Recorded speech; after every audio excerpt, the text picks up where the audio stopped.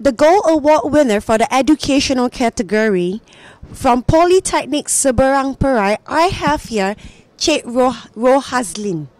That's right? I pronounced your name rightly? Yes. Okay.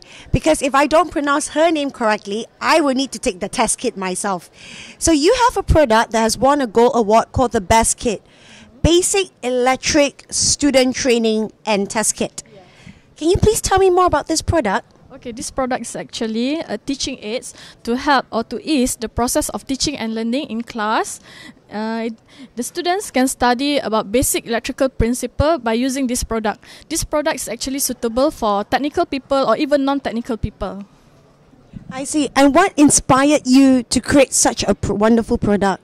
Okay, because basically I'm a lecturer, so my friends told me that the time constraint in class, to prepare the practical apparatus. So this the problem gave us the idea to to come up with this product. So with this product, it is a complete package that come together with all the the resistors, the power supplies, and then the crocodile clip and so forth. So with this complete package, lecturers can save the time constraint in class.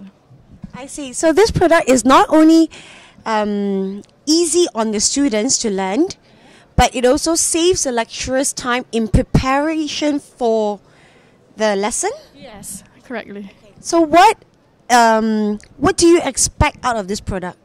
So I hope this product can be recognized by other educators, not only lecturers, but other educators, especially in industry people, to introduce people the basic principle of electrical.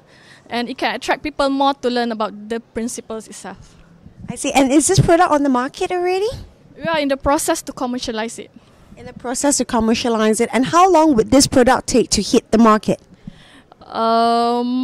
Most probably by this year. By this year. So, folks, you can expect to wait for this product by this year. The Best Kit, Basic Electric Student Training and Test Kit. Thank you very much, Cik Rohazlin, for joining us today. Thank you.